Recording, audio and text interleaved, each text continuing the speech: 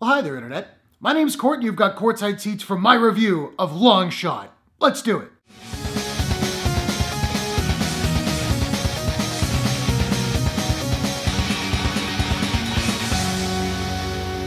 Long Shot is a comedy romance from director Jonathan Levine and Entertainment One. The film stars Charlize Theron, Seth Rogen, Diane Raphael, O'Shea Jackson Jr., Ravi Patel, Bob Odenkirk, Alexander Skarsgard, and an unrecognizable Andy Serkis. When Fred Flarsky reunites with his first crush, one of the most influential women in the world, Charlotte Field, he charms her. As she prepares to make a run for the presidency, Charlotte hires Fred as her speechwriter and sparks fly. Wow, what a terribly written premise. Fortunately, I didn't write it. I got it from IMDb. Let's move on. Long Shot.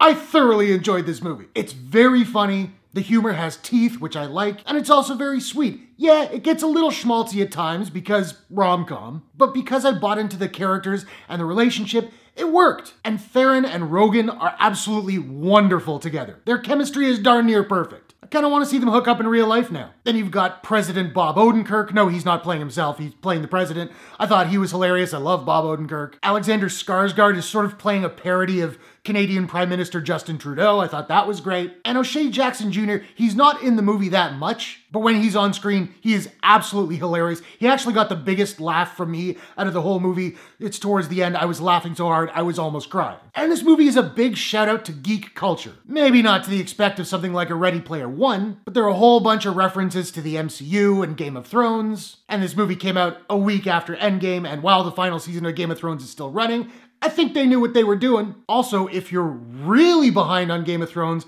there's a pretty big spoiler for season 7 in this movie. I got your back, and the soundtrack's really, really good too. My only big issue really was that the movie did not need to be 2 hours. It's paced really well. It doesn't feel like it's boring, but there were certain scenes that didn't really add anything. They didn't need to be there. Having said that, I'm comfortable saying that this is one of the best comedies of the year so far, easily. Long Shot is funny. It's charming. It's got a lot of heart. Charlize and Seth, they kill it together. I would love to see them do another flick at some point. Now, I don't have a proprietary rating system as of yet, so I'm just trying to figure out what I'm gonna give Long Shot. And I think I'm gonna give Long Shot a... You know how you made it really funny is because the image of me and you, like me naked in a pool with like a fat garden gnome, like...